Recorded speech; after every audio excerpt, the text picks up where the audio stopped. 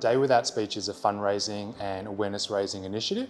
And what it is we get kids in schools like Trinity Junior School to give up talking for part of the day. And some of the older kids can definitely go all day. And the longest we've had for a very young kid is a 4-year-old who did 45 minutes without speaking, which is mind-blowing.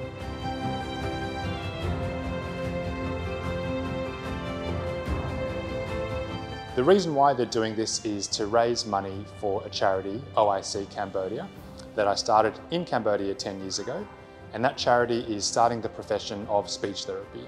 Despite over 500,000 people needing speech therapy in Cambodia, there was not one single Cambodian speech therapist in country.